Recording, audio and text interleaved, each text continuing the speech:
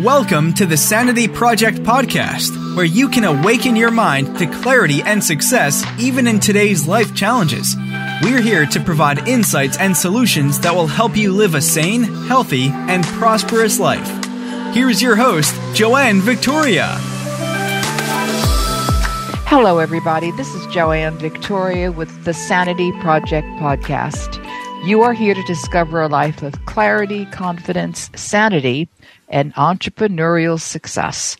And we have a great guest for you today. Our guest today is Brenden Kumarasamy. How's that? Literally perfect, Joanne. Okay, good. I hate when I screw it up. And what Brenden talks about is being a great speaker. He is the founder of Master Talk and coaches ambitious executives and entrepreneurs to become top 1% communicators in their industry. He also has a popular YouTube channel called Master Talk with the goal of providing free access to communication tools for everyone in the world. Welcome to the show, Brenden. The pleasure and the honor is absolutely mine, Joanne. Thanks for having me. Thank you. I appreciate you being here because this is important because I watched the video on your YouTube channel today, the one about group coaching. I don't know if that's the exact title, but where there's more than one coach speaking. And it was like, I've been a part of that myself, you know, where people start talking and then nobody's paying attention because people are checking their phones, checking their watches, checking their feet, whatever they're checking. They're not focused on where they're at and how that can be debilitating, not only to the audience because they won't trust anybody, but also to the speaker. Absolutely. Yeah, group presentations are a really important piece of how we convey and communicate ideas as a team rather than just as an individual. Very well said.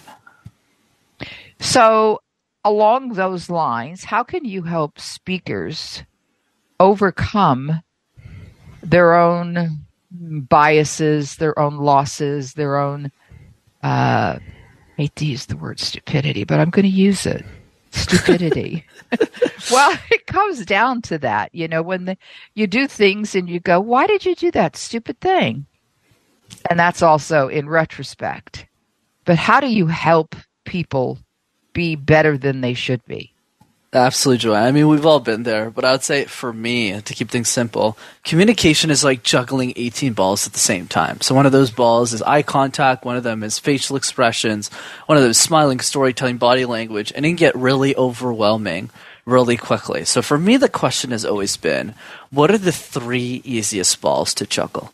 Because if we focus on the first ball or the second ball, the third ball, it's going to be easier for us to avoid a lot of common mistakes, but also improve our communication in a way that we actually see tangible progress. Similar to, let's say, if we want to lose weight, if we lose 5 pounds in the first week or 3 pounds in the first week, that gives us momentum to say, I can do this, let me keep working on it. So for me, the first ball is the random word exercise. Pick a word like cup, like tissue box, and create a random presentation out of thin air, Joanne. And this serves 2 main purposes. The first one is it helps us deal with uncertainty because life is filled with it. When we meet somebody new at an event, we have no idea how that conversation is going to go. And the second piece is if you can make sense out of nonsense, you could make sense out of anything. So I challenge your audience to do the random word exercise a few times a day, and they'll get much better at communicating ideas off the cusp. And what are your other 2? Absolutely. So my second one is the question drill. So we get asked questions all the time in our life, Joanne, at school, at work, in our homes, on a podcast, but most of us are reactive to those questions. We're not proactive to them.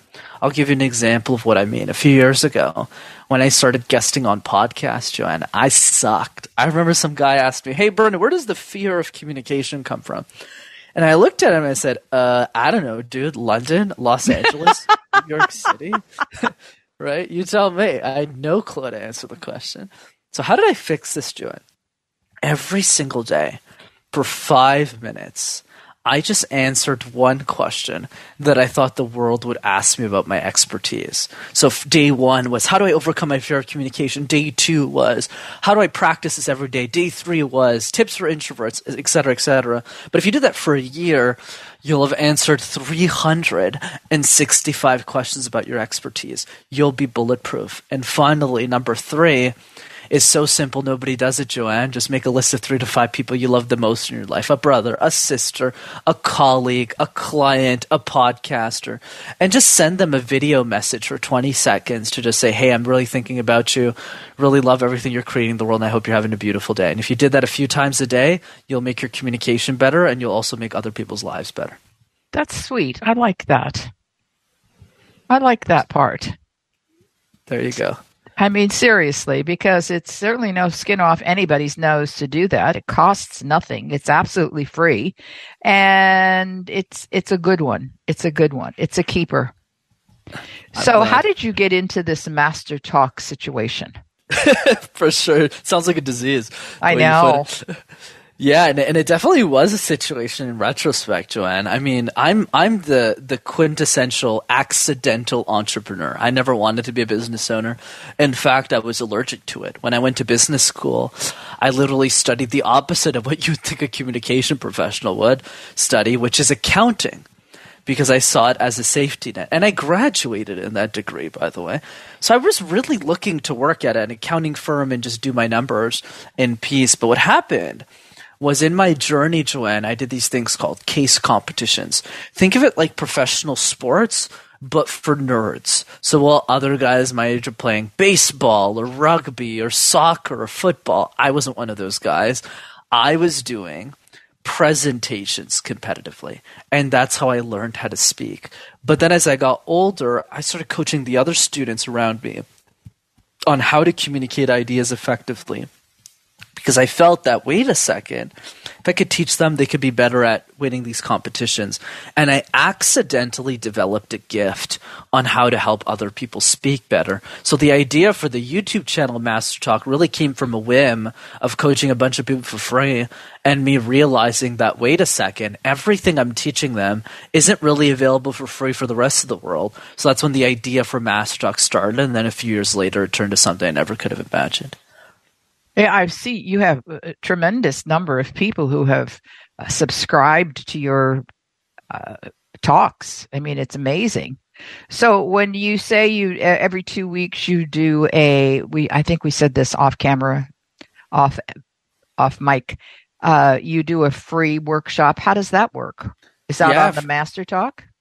Yeah, for sure, Joanne. So the workshop that I run every 2 weeks, and people could go to rockstarcommunicator.com to sign up for that, is just a Zoom call that I facilitate every 2 weeks. It's a 90-minute call, and it's free. So there could be 8-year-old kids on that call. I've seen CEOs of massive companies jump on that call.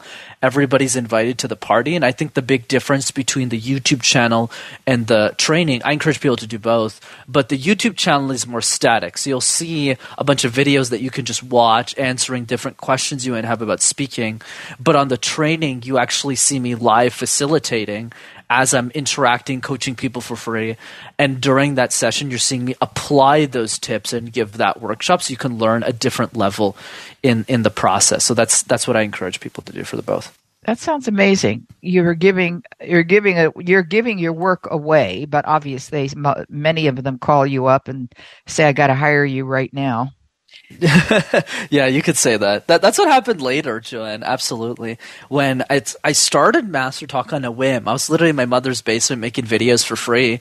But then, and the reason isn't because I'm some philanthropist or anything. It's because IBM was paying me a lot of money. Like, I was doing well financially. I never thought Master Talk would be a business.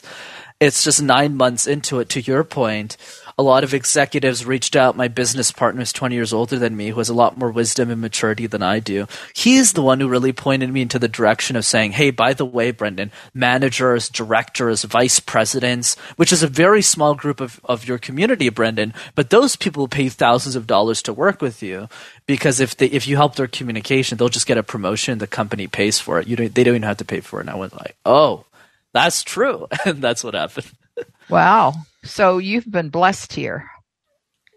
Absolutely. I mean, we always like to say that whenever we're successful, the bigger the dream, the better the team, and the people around me are truly exceptional. Whether it's to my family, my mom, my sister take care of me, who allow me to run the business full time without any other pain. My business partner is really smart, who kind of helped me, guide me, took a chance on me. To the clients, really trusted me at the early in my career when I didn't have any clients. Yeah, and to the podcast hosts, I remember 3 years ago, when I started doing this, I didn't understand why people even wanted to interview me. I was like, everyone took a chance on me so that I could become the person I am today. So yeah, I'll always be grateful. That's amazing. And to say you're blessed is the small part of what you're doing. What else do I need to know about you? Yeah, great question. What else do you need to know about me? I would end with this question, Joanne, that I'd encourage your audience to think about. And the question is, how would your life change if you were an exceptional communicator? The challenge I see with this industry at large is it's so focused on fear. Oh, you can't speak in front of a classroom. You can't speak in the boardroom. Oh, you're going to make this big mistake in your presentation. And it's always fear, fear, fear. Whereas for me, it's more of an opportunity that we can all wake ourselves up to, because communication, in my view, is an accelerant of dreams. It doesn't matter what you want in your life. Communication helps you accelerate that dream, whether it's to be a better parent for our children, whether it's to be a better podcast host, whether it's to be a better executive or a business owner. It's every moment of our life. And when we focus on that, we realize that communication isn't just for people who want to speak on a big stage, but it's really for all of us so that we could show up better for other people. So I would encourage people to reflect on that question. And what are your hopes and dreams, Brenden? Yeah, beautiful question, Joanne. My hopes and dreams. I'll tell you my hopes through a story. And the story is about Taylor Swift. She wins an award in 2014 called Woman of the Year by a music company, Billboard. And she's standing up on that stage and she says, "Your future Woman of the Year has big dreams to be a singer. She's learning how to play piano. She's in choir right now, and she's 12 years old. And we need to take care of her." And then 7 years go by in that same video, and Billie Eilish becomes the youngest inductee in Billboard's history to win Woman of the Year. And she's 17 years old. She gets up on that stage. She's got her big, bulky jacket. She looks at the crowd, Joanne. She says, yeah, I'm so excited to be here. And she just rambles throughout the whole speech. And then the last 30 seconds completely solidifies and changes the course of how I decided to live my life. And she ends her talk by saying, I was 12 years old and I was watching Taylor Swift's speech in 2014. And I was learning how to sing and I was in choir. And I became the person I am today because of that speech. So thank you, everybody in this room, for taking care of me. And when she walked off that stage, my first thought immediately was, what about the next Oprah Winfrey, the next Elon Musk, the next change maker of our society? That person might be a 7, 8-year-old girl in the middle of nowhere. And I know for sure she probably can't afford a communication coach. So for me, my mission has always been, and it will always be, how do I become this generation's Dale Carnegie and democratize the world's information of communication in a way that Dale Carnegie couldn't when he was alive, because podcasting, being on a YouTube channel, creating videos around speaking wasn't really a thing. It wasn't possible. It wasn't feasible. Whereas I get an opportunity now to make every human being on earth to be an exceptional communicator. And that's what drives me every day. That's pretty good, Brenden. I've practiced it a lot, so hopefully it came out well this time. It did. It came out perfect. It was professional. It was poignant, and it was on point as well. That's very good. All right. So what else, in order for people to even want to listen to your Master Talk videos, what do they need to know more about you? I mean, what am I trying to say? Take your time. You think I'm done? No, I said take your time. Oh, really? Is that what you said? Take my time. No, I think that there's something about you, because you're wide open, except you're secretive. Part of you is secretive. Did I hit a spot? So what do you want people to know about you that you haven't said? Honestly, today what I haven't said. Sure. I mean, at this point, I've been on so many podcasts. Pretty much everybody knows what my whole life is about these days, Joanne. But I would say the one thing is that I would really challenge people to think about as well. And I think that's part of the reason why I've gained a lot of clarity in my life at such a young age is because of the quality of the questions I've asked myself about life. You know, Viktor Frankl, he has a great quote on this. He says that you should live life as if you got a second chance at it. Like as if you made every single mistake. I'm just listing a couple of funny ones. Like, this person divorces you, takes half of your money, your children hate you, you spent your whole life doing a career you didn't enjoy, you're in really bad health, you made every mistake, and then some spirit, some energy gives you a second shot at life. And the way that I think of my life is, how do I make sure that I don't need that second chance?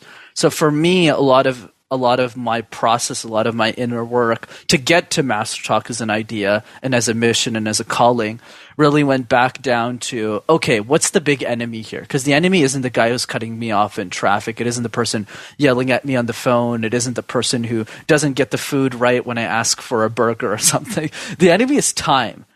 And it's ticking on all of us. Mm-hmm. So for us, the question is now going, how do I figure out that clarity? And I'll give one example of this.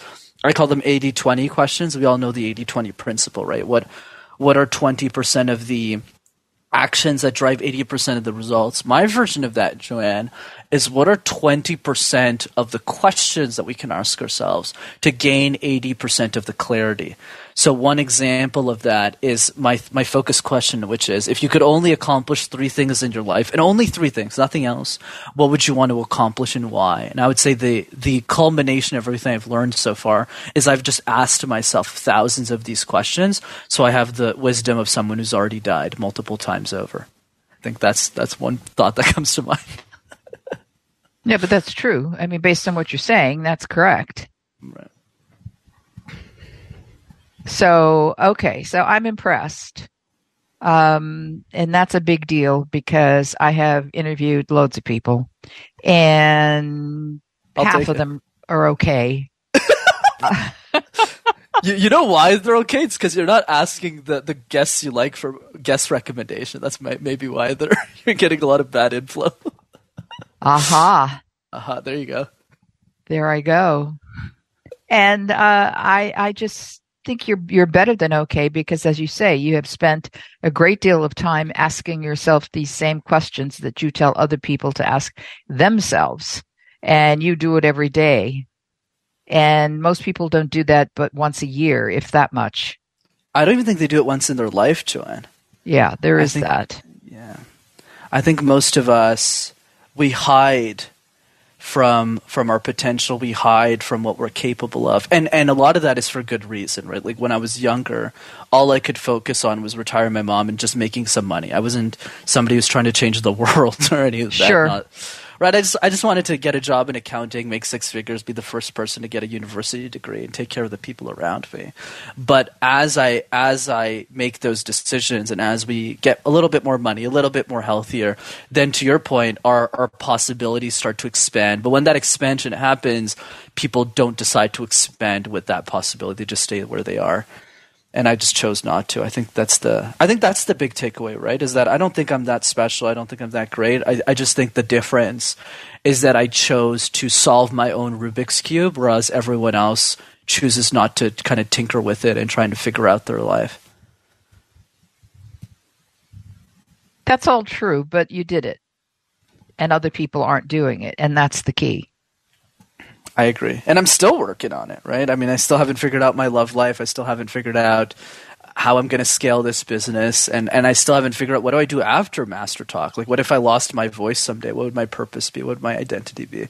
So there's still a lot of unanswered questions. But I think the big one, to your point, is the people who gain the clarity, the people who are always willing to try to find the answer.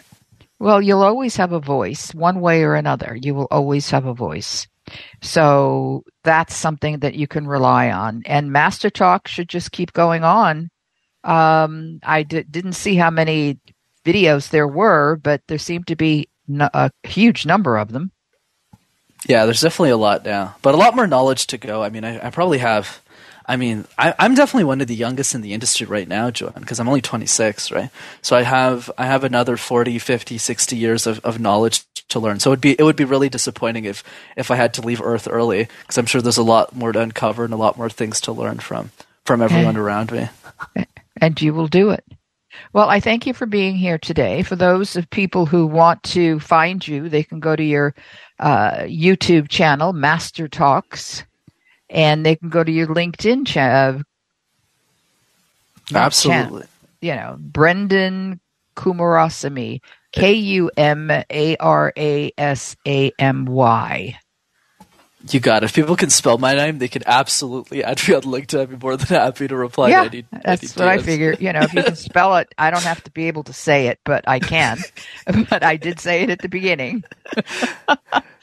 But I think it's important that they check in with you, and I want to make sure that they do. So, we've given them a place to go. They can go and also have a free communications class on Zoom every 2 weeks. And the more they go, the better they will be. And I thank you for being here today, Brenden. Thank you very much. Pleasure was absolutely mine, Joanne. Really appreciate you. Okay, thank you. I hope you enjoyed this episode of the Sanity Project Podcast. Please go to AskJoanneVictoria.com to listen to more podcasts. Check out Joanne's coaching programs and get a free copy of her report, 5 Steps to Achieve Life-Work Harmony. That's AskJoanneVictoria.com. Take care, and thanks for being here.